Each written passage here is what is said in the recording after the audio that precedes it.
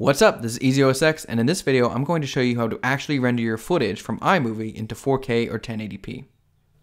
Now, if you remember from the last video, when we went up here to the share button and went to File, we couldn't render this into 1080 or 4K. You can see the 4K option isn't present and the 1080p option is just grayed out. So why is that? Well, the very first clip that you add to your iMovie timeline dictates what the rest of the video can be rendered as. So if the first clip that you put here into your timeline is 720p, that is the maximum resolution that iMovie will let you render as. If it's a 4K, you can render as 4K. So what happens if you run into this problem where you know you have 4K or 1080p footage and you encounter this issue? And you've already completed your timeline, or at least gotten a good way through it, and you don't feel like starting over. How do you fix this problem? Well, first of all, go ahead and highlight everything in your video and hit Command X, or you can right click on it and hit Cut.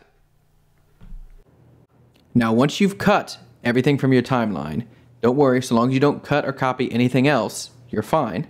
What we're going to do is we're going to import a brand new video into iMovie. Now, this is the key. This is what's important.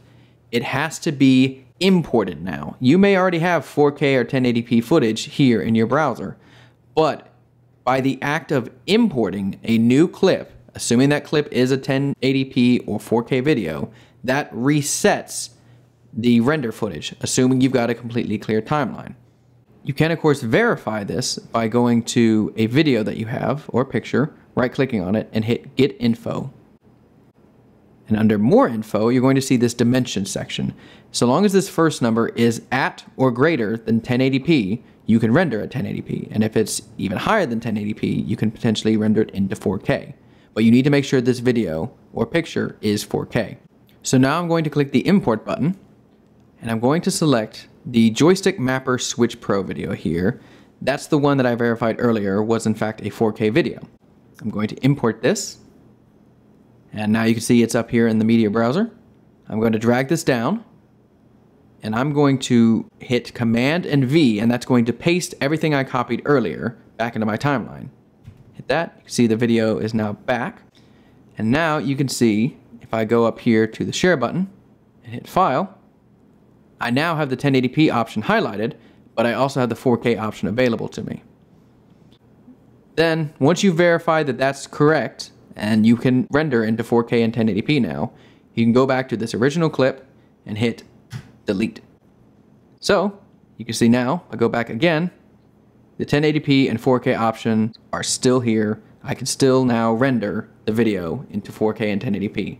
And you can keep editing your timeline or go ahead and render as you want.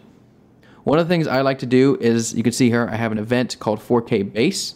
And this is just some 4K video that I had from an event, and I keep this just as an event here that I can use and just automatically drag into my timeline, and that way I know that I'm starting out with a 4K video from the get-go. But we're going to talk about events in a later video. For now, you now know how to upgrade your video to 4K and 1080p and to actually render it in case you're having the iMovie bug. Thanks for watching. If you would like more Mac tips, tricks, and advice, feel free to subscribe to this channel. You can also check out the website at easyosx.net, and you can find us on Facebook and Twitter. Thanks again.